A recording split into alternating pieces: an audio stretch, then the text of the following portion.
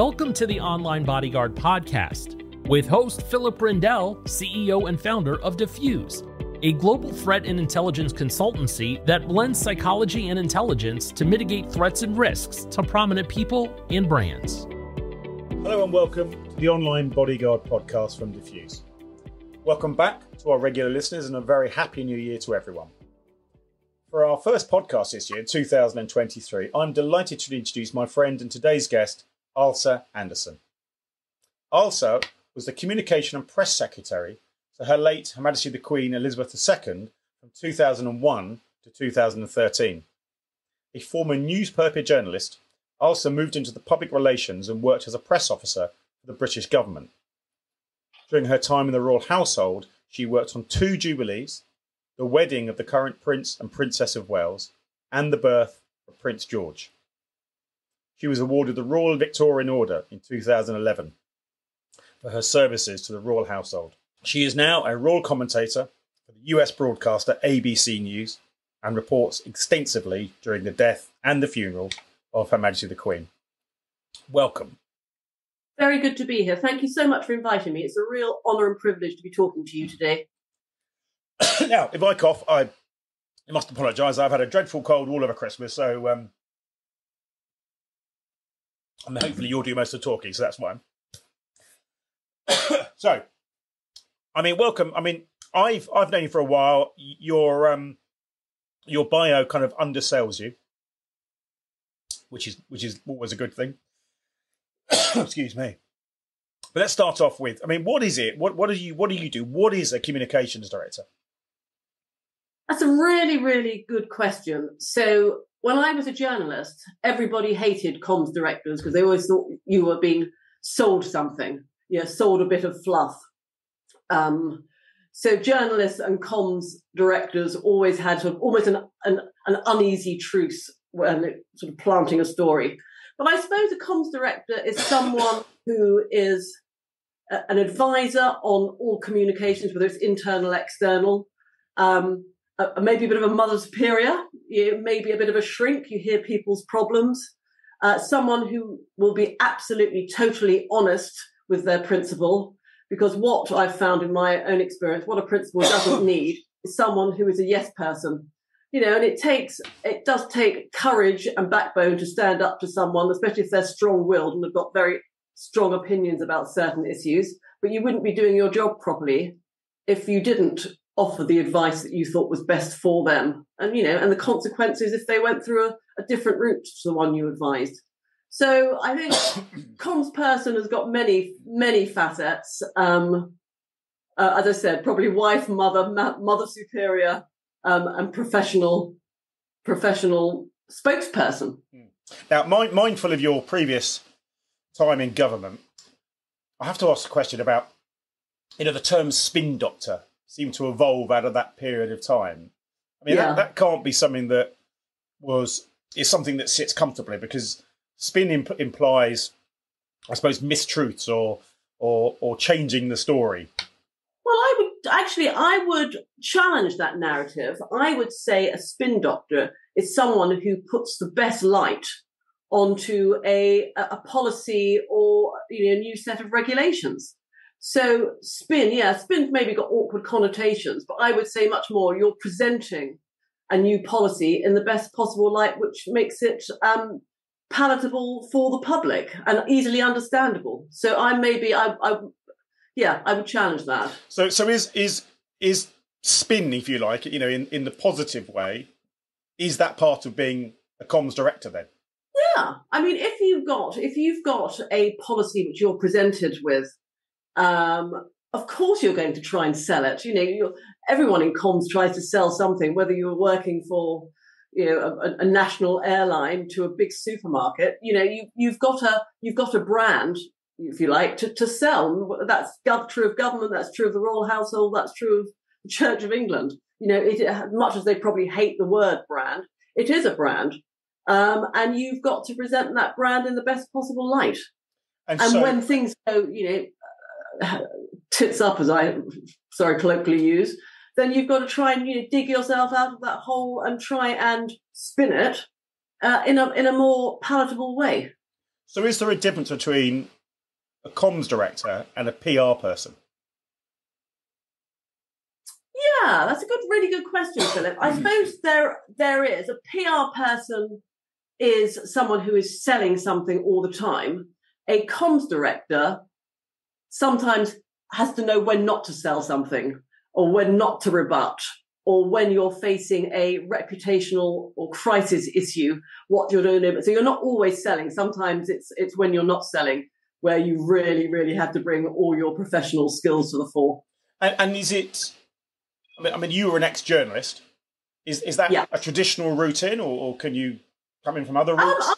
That's a really good question. When I joined the royal household, the people in the press office came from basically very traditional backgrounds. So no one were ex-PR, no one were ex-journalists, but they wanted to start professionalising the whole royal household. So they started bringing in people with different qualities and different strengths and different backgrounds. So I was brought in with a fellow colleague who used to work for Severn Trent Water Company. I had come as chief press officer from the Cabinet Office. So we came in and brought different, maybe more current skills to that organisation. And when you go from government to the royal household, different subjects, but is it the same role? Is it the same kind of issues you're dealing with, or the same? Not necessarily. No, again, a very good question. So obviously when you're working in government, you're dealing with policy. So you're promoting a policy. The royal household, the monarch, doesn't set policies. So a lot more of what you're concentrating on is a family and an institution which needs to be relevant, which needs to be value for money, which needs to support the causes that it represents, and to show its own self-worth, I suppose. So, no, very, very different. I mean, the first year I was there, the amount of faux pas I must have made through addressing people with the wrong titles or standing in the wrong place, was second to none. I'm surprised I survived 13 years, to be honest. And so do you work, or did you work then kind of directly to the Queen? Were you kind of briefed by her, or how does it work? Yeah, you're part of the private secretary's office. So yes, absolutely, you work directly with the Queen and other members of the royal family as well. But the majority of work with the Queen, you work through the private office, the private secretary. But of course, the Queen undertook many engagements every year. So you go out and do either the domestic engagements or the overseas engagements as well. She hosted lunches, many, many receptions.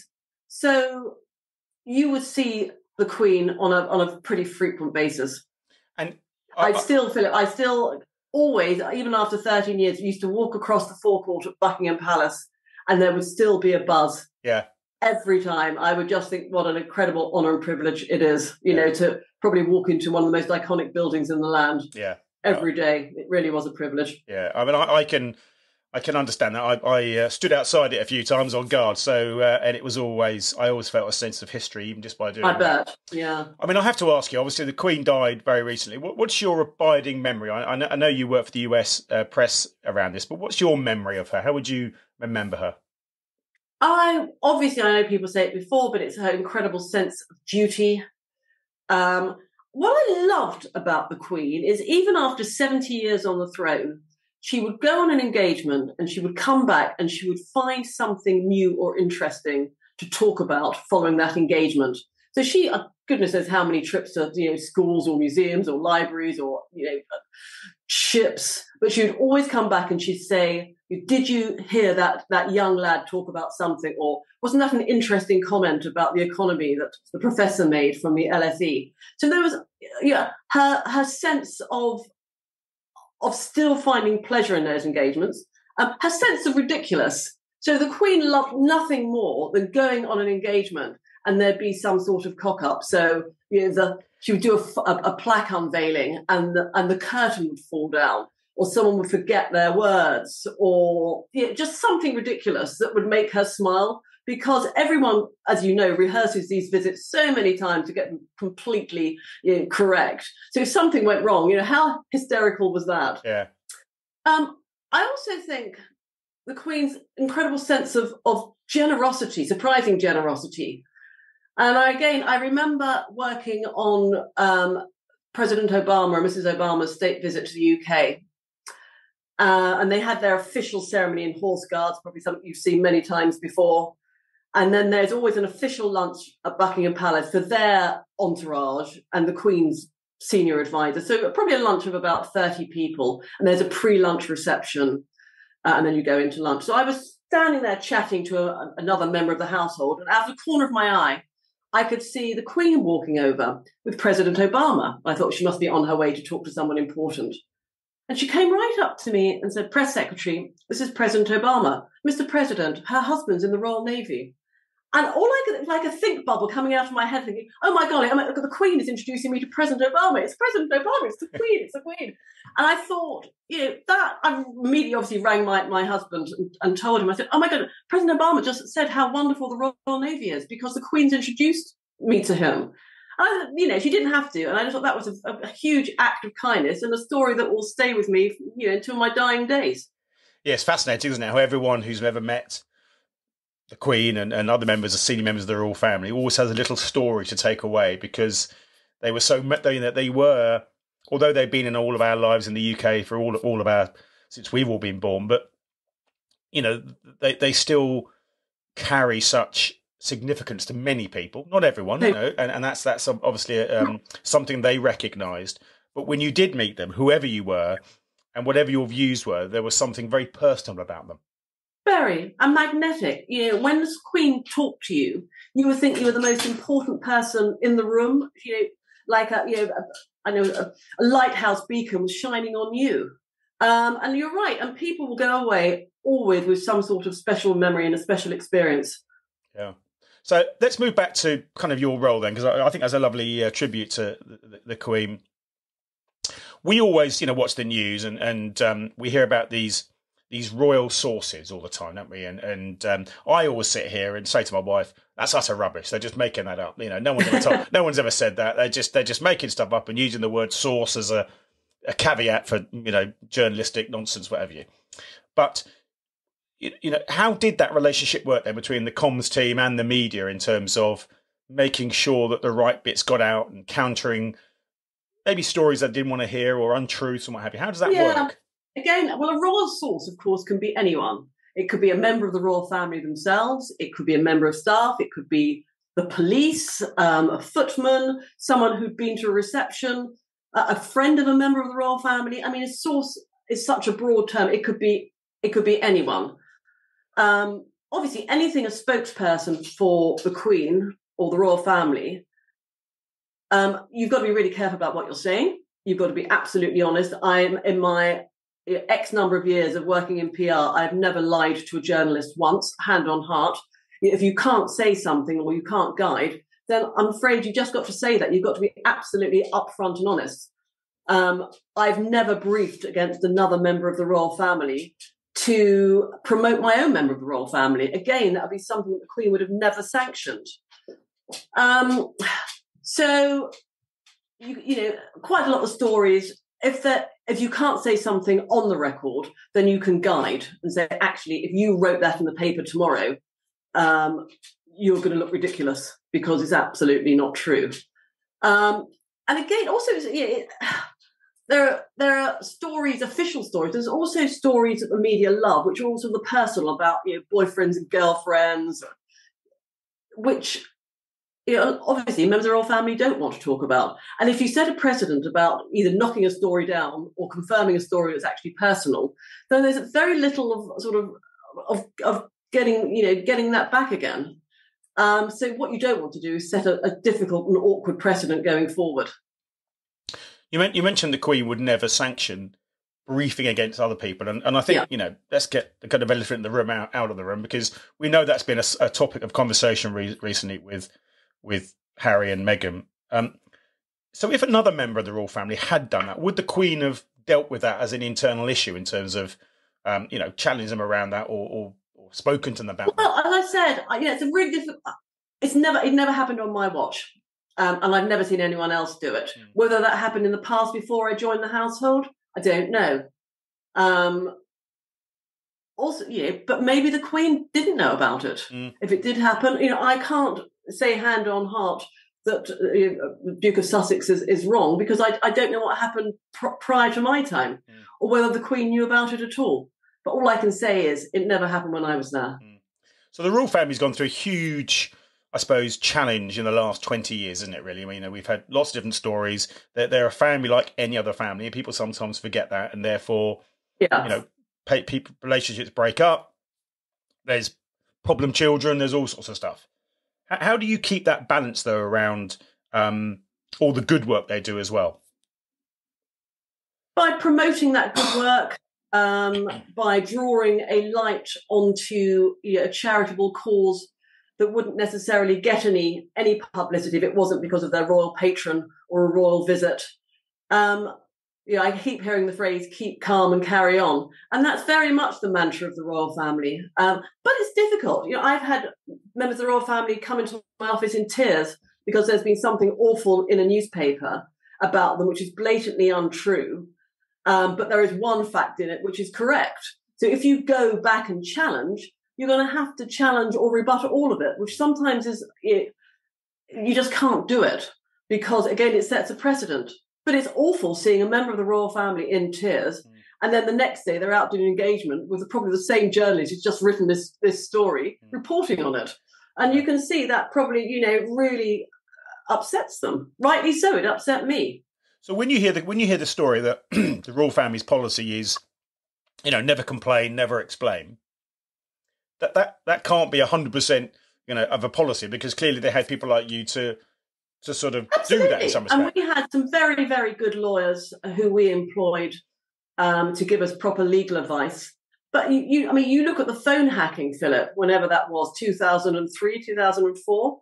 There were very many members of the royal family and members of the royal household who actually got compensation for getting hacked. I was one of them. I was hacked. I got some compensation.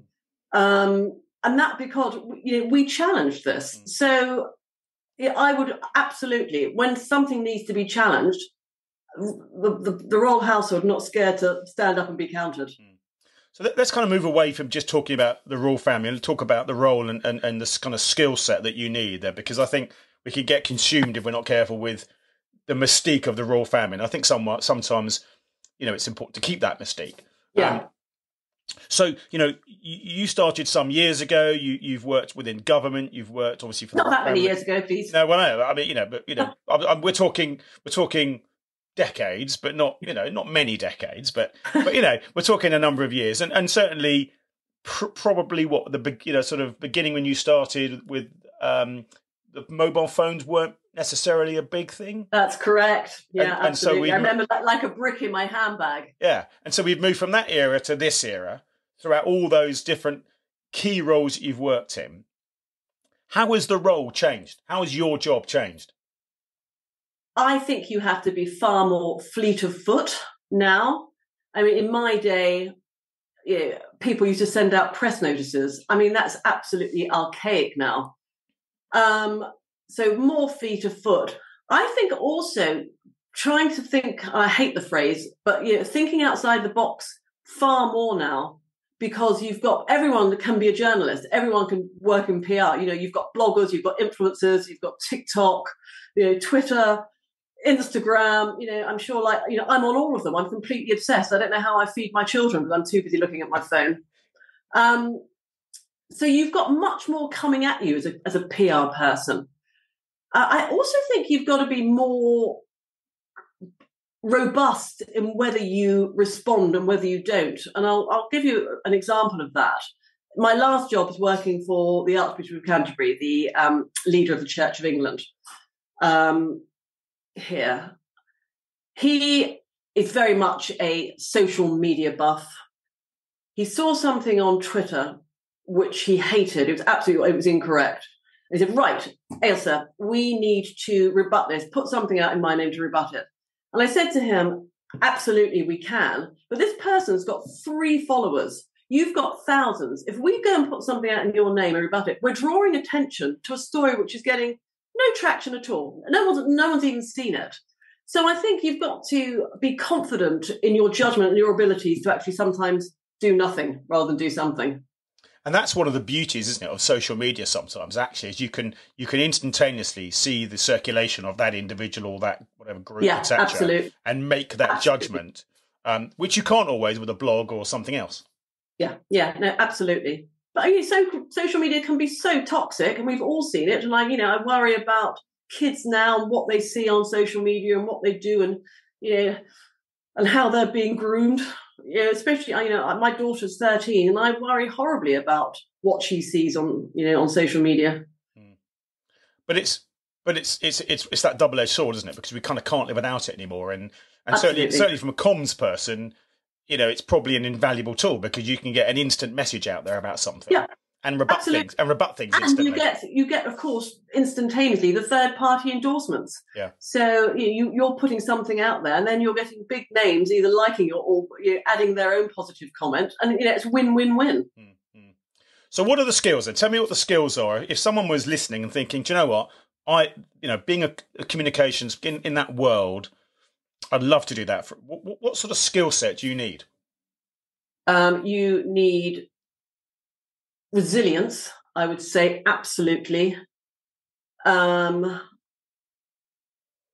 Enjoying working with people. I'm a huge people person. It's all about relationships. There have been so many times, Philip, in the past where a journalist who I know has come to me and said, we've got this great story. And I've said to them, look, don't run it now. But if you can leave it for 2 weeks, I will give you something better as a story. And they've done that, and it's worked in both our favours. So resilient, I think you need excellent judgment always. I think you need to be not afraid to make a mistake, and that often is you've got someone who's watched your back. And I know as a manager, as a leader, I've always said to my team, I'm happy for you to make mistakes, and I will always have your back, because basically the buck stops with you. Mm. So you've got to let people make mistakes, small ones, I hope. But yeah. I think they've got to try. Never take credit for something that you haven't done. And I'm sure you have. I've worked with many people who do that, and it just not. You can't be a leader if you do something like that. Yeah. And you need a thick skin. Yeah. Yeah, there have been many times, I remember back in the News of the World days, where you'd have journalists screaming at you at midnight on a Friday night or a Saturday night before the Sunday newspapers come out with something awful. So you've got to have a thick skin. Don't take it personally. And so when we look at the world of a comms person now, I'll give you some example where I'm going with this.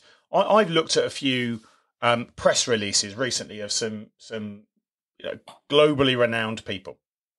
And what struck me about them was a degree of naivety around the security issues that actually they were compromising by what they were doing. So, in order to get publicity, we're going to expose X, Y, and Z in terms of, we're revealing where someone lives. We're going to be revealing, personal possessions of value. We're going to be doing all those sorts of things where, from a security perspective, I look at it and I think that piece of PR you've just done has actually created a vulnerability within your client.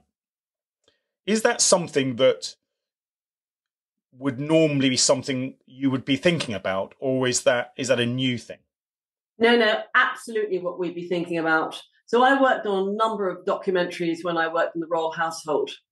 Often a team would follow the royal family around for a year. We would always view the footage before it was broadcast to see whether there were any security implications. If they'd filmed one of the private apartments at Buckingham Palace, which would lead to a vulnerability. So yes, absolutely, the forefront of anything like that. Often there'll be things that is out of your control, but while you've got a film crew or photographer inside your parameters, you can call the shots far more easily. So yes, absolutely. Yeah, because it seems to me that in the modern world, when we see comms people working with high-profile individuals, and increasingly, let's call it what it is, celebrities will have a comms person or a PR agent or something. Yeah. And the way I look at it is that they're not looking at it from a security perspective; they're looking at it purely from a publicity perspective. But I don't think when you're a comms person that, it's just so insular as that. You've got to think about the policy implications, the security implications, so much more than just what the message is. And certainly when we used to do recce's for overseas tours that a member of the royal family would come on, you'd have the private secretary on the recce, who obviously is the lead policy person. You'd have the comms director, and you'd have the lead protection officer. So, and we would all talk about other people's remits and work. So might have a question about security. The police officer might have a question about PR. We're working as a team because nothing is in isolation. But did you do that before you went to the royal household? Did you do that when you were in government, for instance? It was very well. The ministers, secretaries of state that I worked for didn't have police protection, so it would be a private secretary and a press officer. Yeah, but would you still be thinking about security issues around that? That's a really good question. Probably not. Yeah, probably not, because I don't think a minister of state or a secretary of state would probably have those sort of high-profile security issues than you would have a member of the royal family or the Archbishop of Canterbury. Yeah.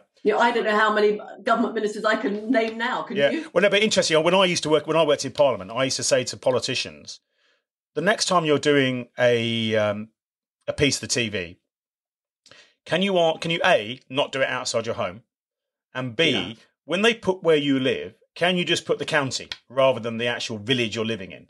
Because you're actually leaking information that people don't need to know about. Yeah. And so I guess, you became very conscious of those security issues when you moved into the royal household because of the very nature of the role you do. Yeah. But it's understandable that other comms people that work in the corporate sector or work in private family offices potentially or other places, may not necessarily understand that or factor it in because that's not the experience they've had. Yeah. I remember an unnamed member of the royal family going overseas, going on private holiday overseas and posting a photograph on some media channel. And I rung up, I said, you're being ridiculous. So everyone knows, A, you're not at your home. So that is vulnerable. And also they know where you are and you've got your kids there as well. So don't think, this stuff can't be shared. And also once you're on a social media footprint, it never evaporates. It's there for life. Yeah, and we've seen that.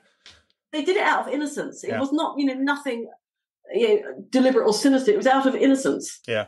Well, we've seen that with footballers, haven't they? And then their houses get burgled straight away. So, that's a kind of basic piece of advice nowadays, and that's with PR teams and what have you.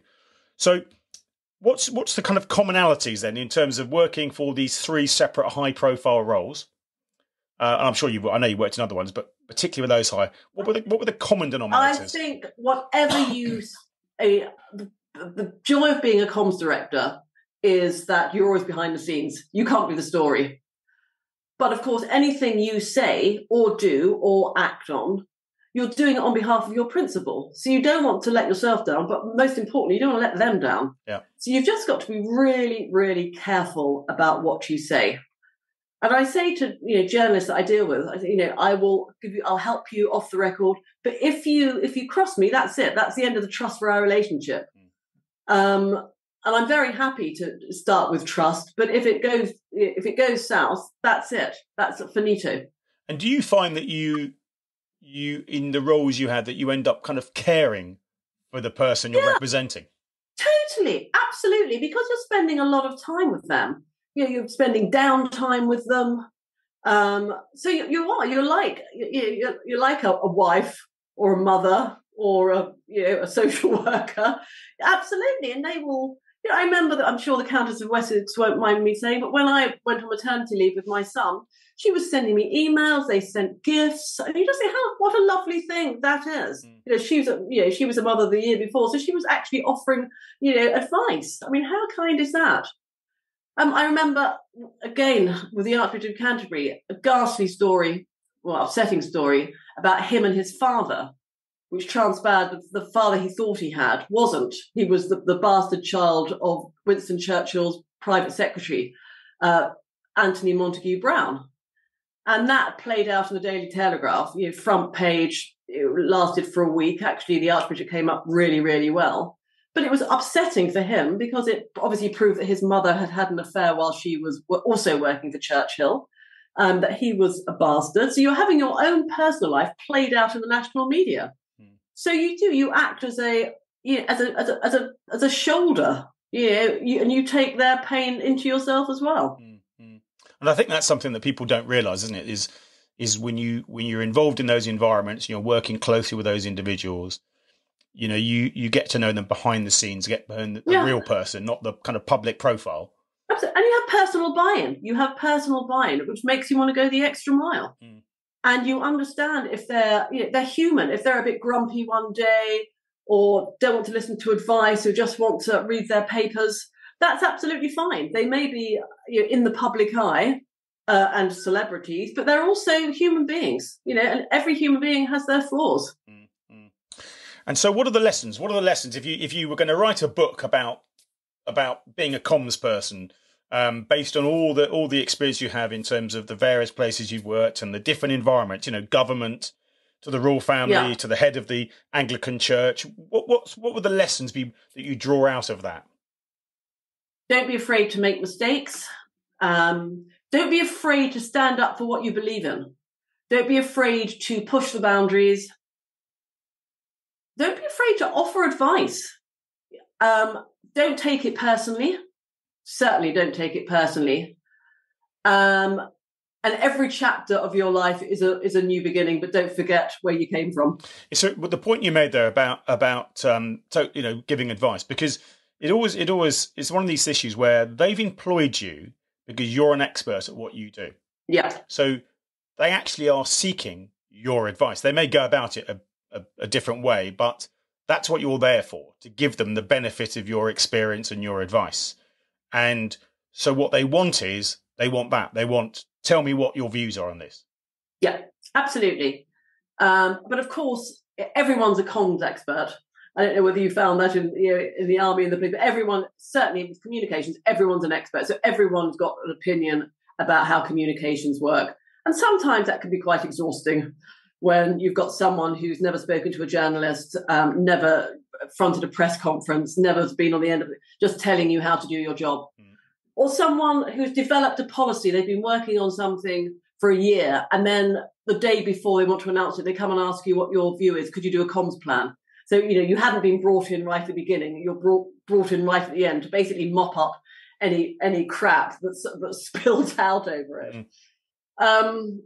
So I forgot. So I'm prattling on. I forgot what the beginning of the question was. So let's move to the other thing that makes me think about the complexities of some of the roles you've done is the issue around culture. Yeah, and going into different environments in different countries and having to manage the different cultural nuances around what you're doing, what you're saying. How the royal family is seen in some places more recently with the the kind of reparation around slavery and all these other issues. Yeah. I think you've got to be very attuned to the environment you're going in. And actually, more recently, I found that travelling with the Archbishop of Canterbury. So there's an Anglican Christian presence in 42 countries worldwide. So the policies, for example, in North America, which is quite liberal, are going to be incredibly different to that in Uganda or Nigeria, where they're ultra conservative. So you've got to read the lay of the land, and you've got to nuancing your message to fit where you are. And does that mean that you have to do that research as well? Do you have to understand that yourself? Yeah, but also you will have people on the ground, whether it's the royal family or whether it is the church. You have people on the ground who are the real experts. So you draw on your resources. In every royal visit, it's not the royal household that takes the lead. It's either the High Commissioner or the Attorney General or whoever is on the ground. They're the ones that are living and breathing this every day. So they are much more attuned to what is going on than we would be in our palace in London. So you draw on the resources available. So, I mean, when I look at the royal family more recently, though, and we keep drifting back to that subject, I look at some of the things that have gone on, and I think, and I'm not going to ask you, I'm not going to put you on the spot because I think that would be unfair and indiscreet. But I since you've moved on, there clearly, I think, been a few bloopers in terms of, let's say, putting certain people forward for interviews that they probably shouldn't have done, or I think of William and Kate more recently when they were in the Caribbean and they were seen to be shaking hands. And the appearance was it was through this fence and almost, and again, excuse me, I don't know how much control they had on that, but these are all factors that get played out. And so sometimes it must be a little bit about crisis management as well around something's happened. You can't control what the narrative now. So what do you do then? What you do is look at the next step, something you can't control at the moment. So what are we going to do next to actually mitigate what has happened previously? And whether that is ensuring a photo call like that doesn't happen anymore, putting out a statement immediately, sitting down and doing an interview, arranging a picture caption, which actually sort of knocks the other one out of the water. I remember Alistair Campbell saying to me, if a story lasts longer than 10 days, then you basically better resign. Right. So what you don't want is a story that continues and gathers momentum after 10 days. So you've got to be thinking on your feet and I guess have some degree of creativity around that as well. Yeah, absolutely. And also it goes back again, Philip, to relationships. Yeah, sometimes it's going to be out of your control. I know exactly the story you talked about. It was Johnny Diamond from the BBC broke it. And then it just gathered momentum. And apparently there was quite an inexperienced group of people on the sort of home team working for that, which is no fault of their own. And of course, that whole trip was arranged by the host country. So the host country wanted them to do all of this. And of course, again, going back to drawing on your resources, presumably the royal household said, thank you very much. If you think this is a good idea, then of course, to placate them and promote what they wanted to promote, they agreed. There's never, as you know, there is never one side to any story. No, I mean, it's a complicated jigsaw, isn't it, of different pieces in terms of, as we've talked about the comms role and then factoring in the security issues around, the exposure and we, it's really interesting how the king has, right from the word go, has made a real point of being somebody who wants to engage with the crowd and walk up and have those walk and talks. But we've also seen... But of course, the Queen was the one who introduced the walkabout.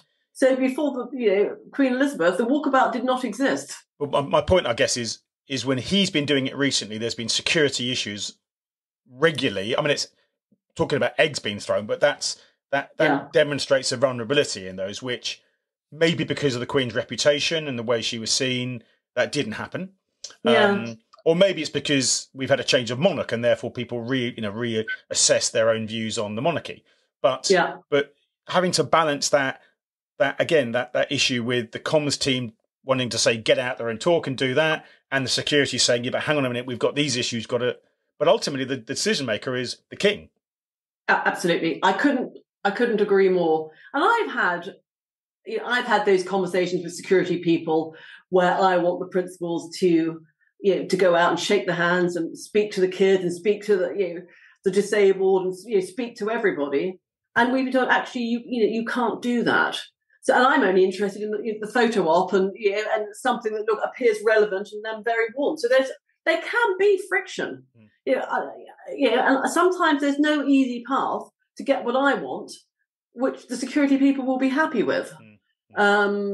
It's so sometimes you have to compromise, or sometimes you lose, but you might lose that day but win the next. But I know from my own experience when I was a SECO in the police, a security coordinator, and doing royal events and what have you, and the bottom line was, whatever the security risk, you're going to have to manage it because they are not going to cancel.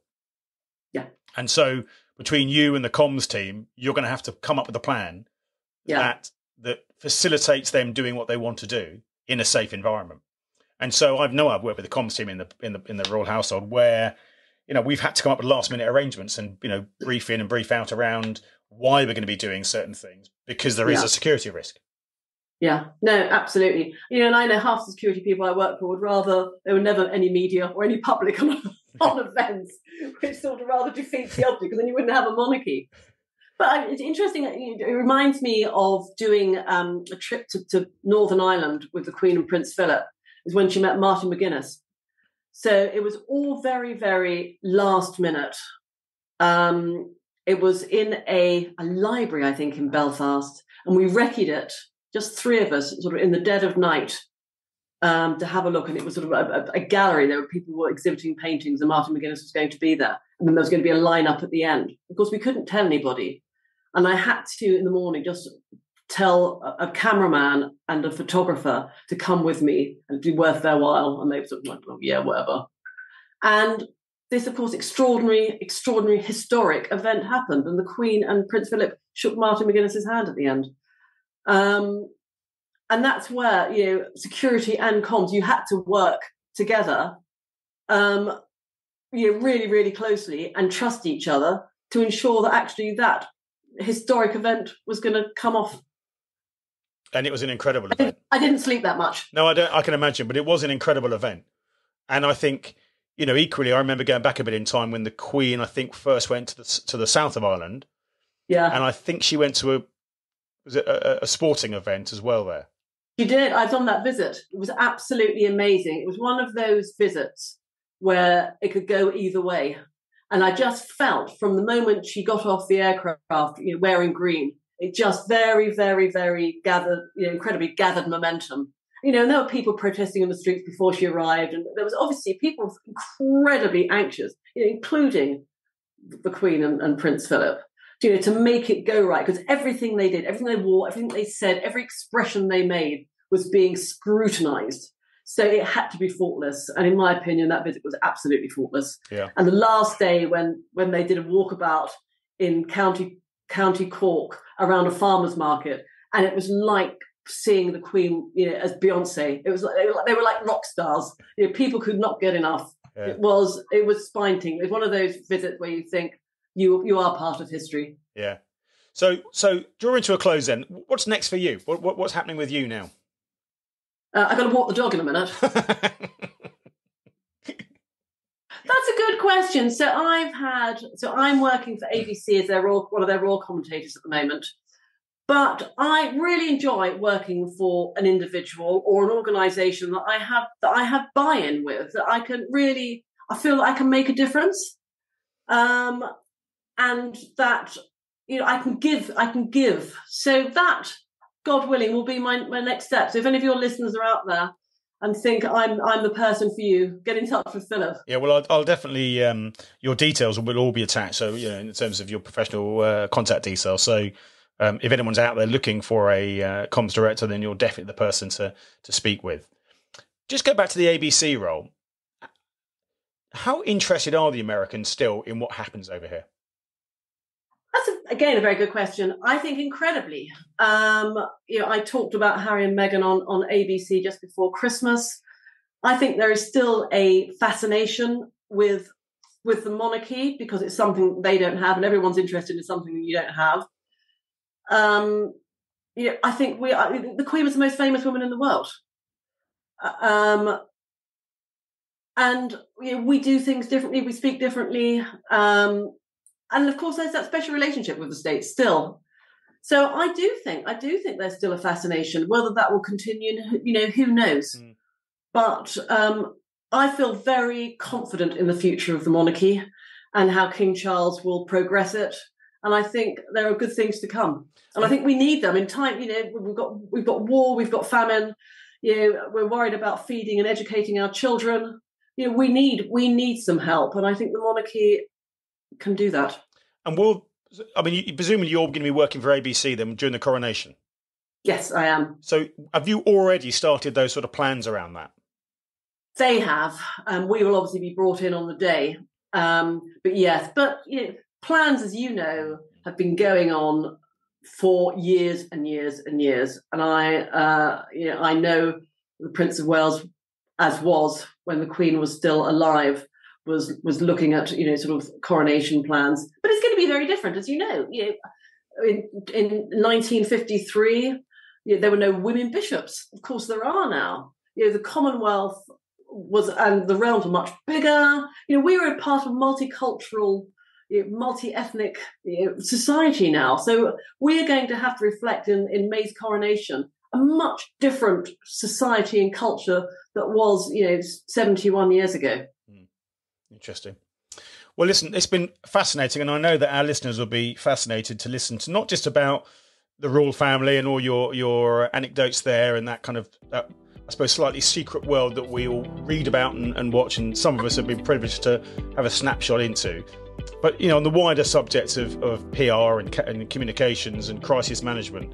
So, Ailsa, thank you so much. It's been an absolute pleasure. Thank you. Enjoy your walk with your dog. Don't get too wet, hopefully, because it's pouring with rain here. And I look forward to seeing you at lunch very soon. Me too, Pip. Thank you very much. It's been a real joy. You've been brilliant. Pleasure. Thank you. Thank you for listening to the Online Bodyguard podcast with host Philip Grindell, CEO and founder of Diffuse. Please rate, review, and subscribe on your favorite podcasting platforms.